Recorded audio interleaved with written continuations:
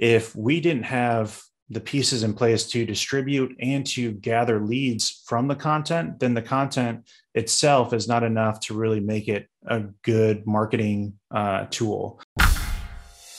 Welcome to the Smarter Building Materials Marketing Podcast, helping you find better ways to grow leads, sales, and outperform your competition.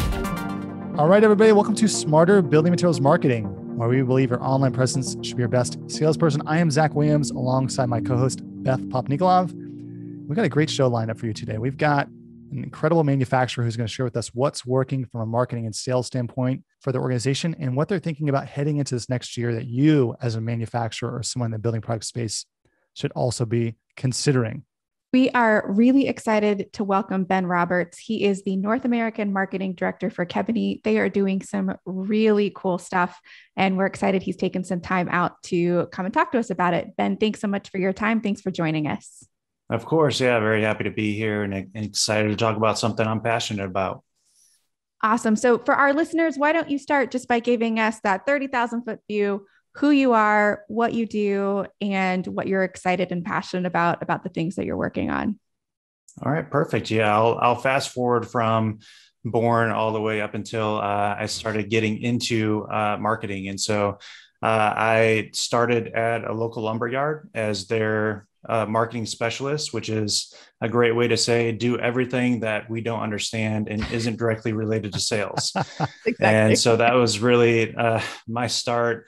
And that's what I did. I did everything from the website to social media to blog posting and everything in between. And if we wanted photos, I was the one who, brought out my photography skills and found a camera that we never used anymore because everyone has iPhones and started and worked my way up from there. So I was at that company for about 5 years.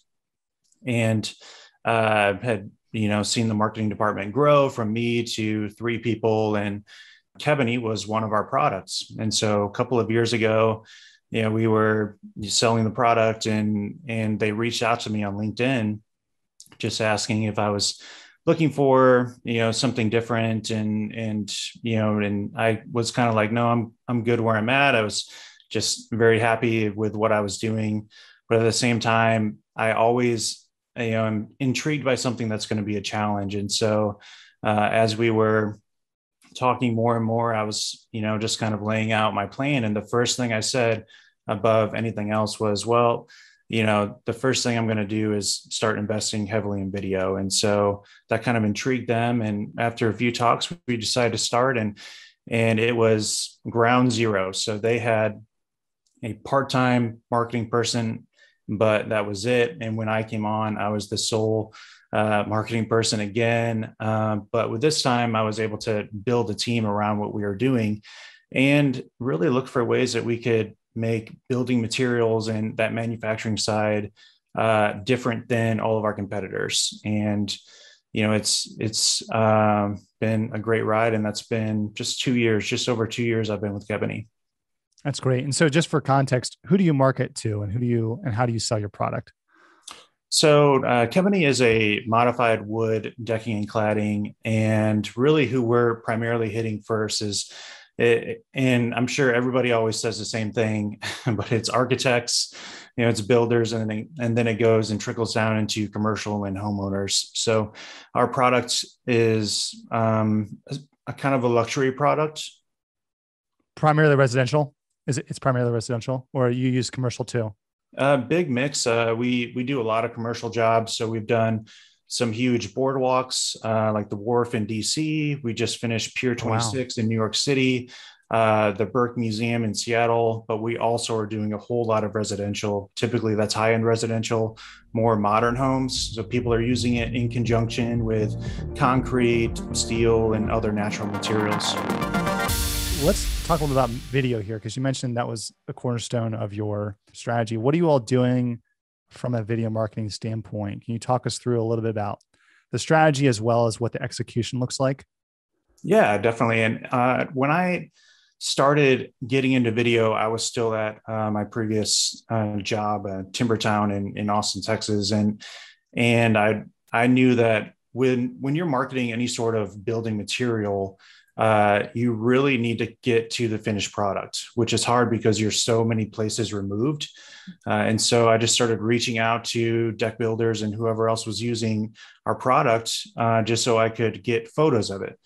And what I always say is, if I have to rely on what we do with the product, then all you're going to see is a bunch of stacks of lumber, and that gets old really fast. And so we wanted to see what people were doing with it, and photos were a great start. But beyond that, I knew that there was a lot that could be done with video. And so, I purchased a video camera and eventually got a videographer, and we started at Timbertown doing something that we called Timber Tips.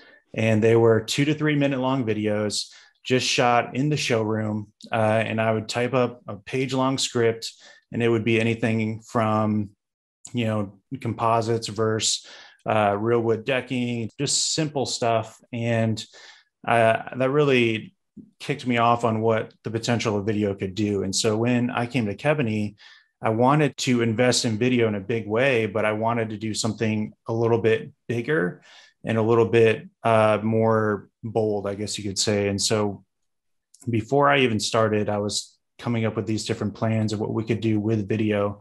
And I came up with an idea that I had tried to pitch when I was at Timbertown, and it was this idea of design versus build. And at the time, it was going to be a podcast, and I was going to bring a builder on and a designer, and they were going to talk about the two different perspectives. And so when I started at Kebony, I was like, oh, here's this idea that I never got to, use, that's just been sitting in my back pocket. And I wondered, what if it was a video series instead of a podcast? And so we started by, just coming up with a general idea of what it could be. And the premise of the show is one unique project and two different perspectives, because oftentimes you'll hear from an architect and they're very easy to talk to about the project because they are bringing all the vision, but it's the builders who have to make that vision a reality. And so we thought that this show could be really cool because it's touching two of our biggest demographics in our audience, which is architects and builders. And also it was something that we figured they would find interesting, even if they didn't know much about Kebony or any of the products we were selling. Are there any results that you could talk to us about that you've seen from your video marketing efforts? Yeah, absolutely. The main part of the show and the thing that we started from the very beginning was we did not want this to be a Kebony commercial. Yep. So in fact, we don't say Kebony in the video once. So we will show a project that has Kebony on it.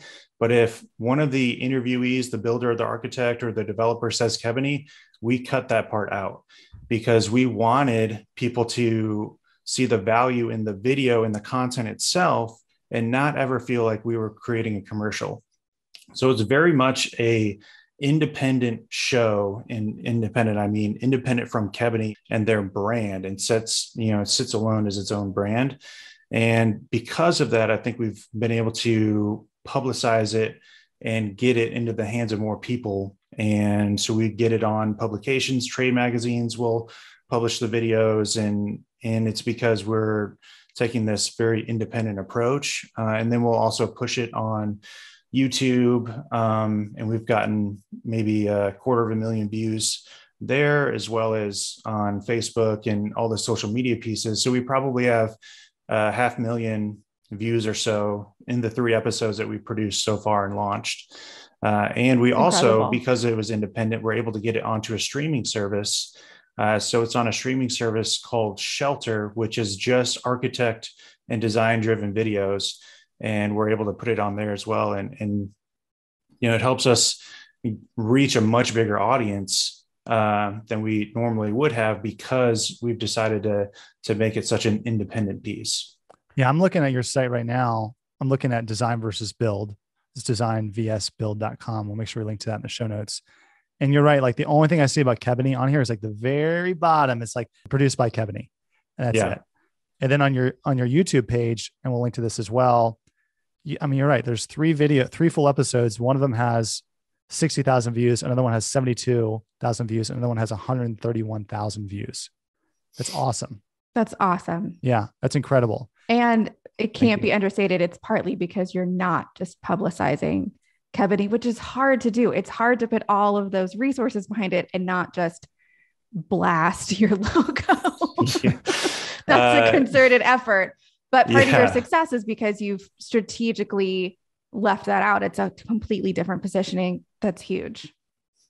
Trust me, it was a hard sell. I believe it. Maybe we can get a beer one day and you can tell me how your VP of sales reacted to that, because I feel like it wasn't great. But look at those awesome numbers. That's incredible. Yeah, there's a lot of conversations of, what do we just say it one time? They're like, can we just say it once? And I would say, some nope, serious negotiations happening. We cannot say it one time. You're a strong man, Ben. You're a strong man. Well, a lot of credit has to be due to our general director in the U.S. and in Europe, which is where Kebony is headquartered, because that's not something that most people would do. And they would hear you say you're going to invest how much, and you're not even going to talk about the company that is paying for it. Like, that is a tough sell. But we knew that people were valuing content more than they were valuing commercials. So if we're going to invest in anything, we want it to be an investment in something that people are finding value in, even beyond the building industry. And one of the greatest compliments we get is from people that are not interested in purchasing our products, but they still found value and found the episodes interesting. And so we do put a lot into the production. We started off on the first one, and in the very first hire that I made was a video director. His name was James Berniston, and someone I've known for years. And before I was hired, I was telling them, I'm going to hire this guy, just so you know. If you hire me, this guy is coming next, because video was going to be a very big part of what we were doing. And because he had the talent of working on feature films and short films and everything else, he brings the cinematic value to what we're doing too. And so we're not only producing something that has a lot of good information about it for our audience, it also is just cinematically beautiful. And because of that, we've earned, I think, a total of 8 awards so far with the show. So we just won 3 gold Telly Awards, which is any sort of video, television related content. And, you're competing there against huge publications, Nike, Condé Nast, and big players. And we were able to bring back 3 golds this year, and we won 2 golds and a silver last year. Wow. And we won 2 golds for the W3 awards as well last year. And so it does show that there's, it makes a big difference if you're going to create something that it has value beyond simply the product that you're promoting. I love that.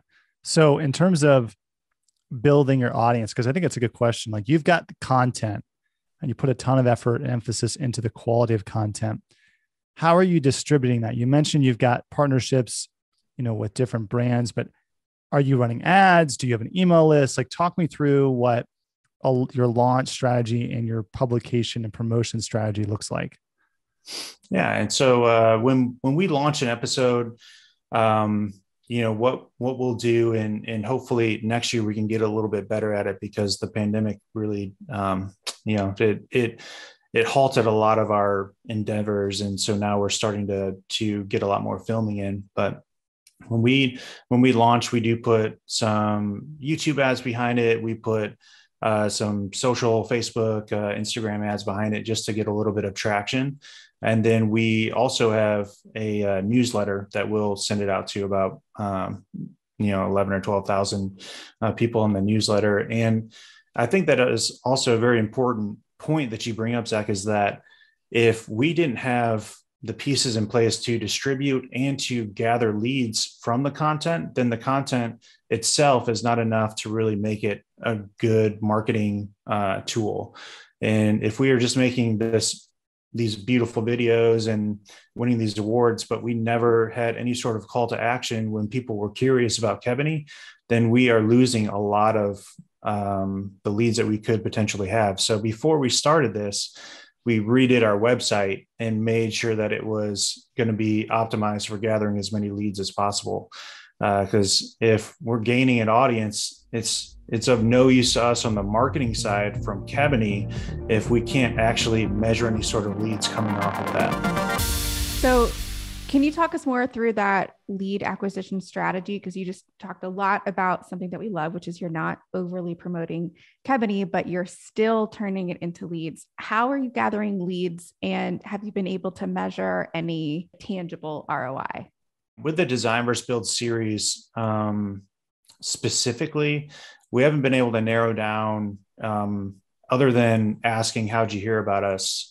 And figure out how many people are coming from that. And I really put that show at a very high level in terms of the funnel. So that is hitting the widest audience that we could have, and really hitting people that they may never buy our products, but that's okay because it's also being shared with people that would. And from there, everything that we do, we're trying to shoot people to the website. So everything that, whether it's other videos that we create, or any sort of social media or whatever else is going to the website. And on the website, we take a very content heavy approach. So we're especially we're focusing on content marketing and lead generation through forms. And so the very first form that people typically get is the product guide, which is an email lead. So that's, just the very basic. From there, we have quotes, we have sample requests, and various different calculators that people can use as well. Let's say you're trying to figure out how much linear feet you need, but you know the square footage.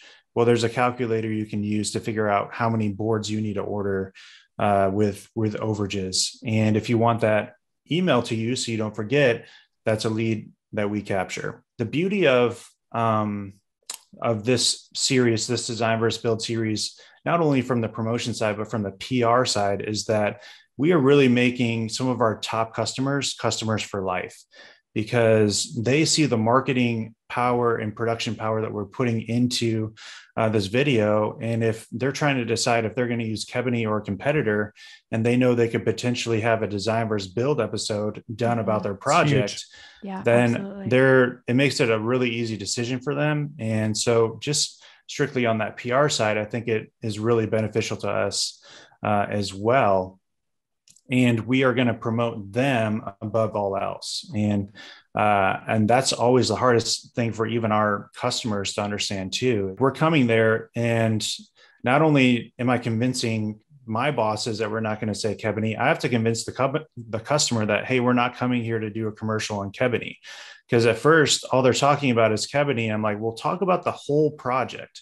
We want to know every aspect of it. We want to really, truly know what it took to create this as a whole, not just to create the part that we're a part of. And I think that's been huge for us. And it takes us to more opportunities than we otherwise would have had. Because when you are talking to architects and builders and you're like, hey, can I come out and get photos? A lot of times they've already gotten photos, so you have to pay for their photos, or if you can get photos at all. And it's not something that really trips their trigger. But if you're going to them and saying, hey, we want to produce an episode in our critically acclaimed award-winning series all about your project, we haven't had anyone turn us down yet. That's great.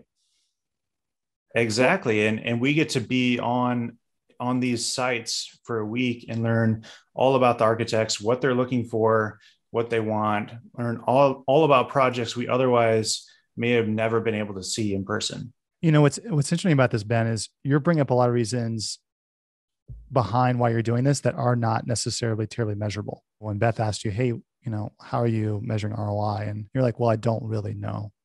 I don't really know the actual ROI. But you just rattle off a bunch of things like PR, customer insights, the fact that it's building relationships with big customers.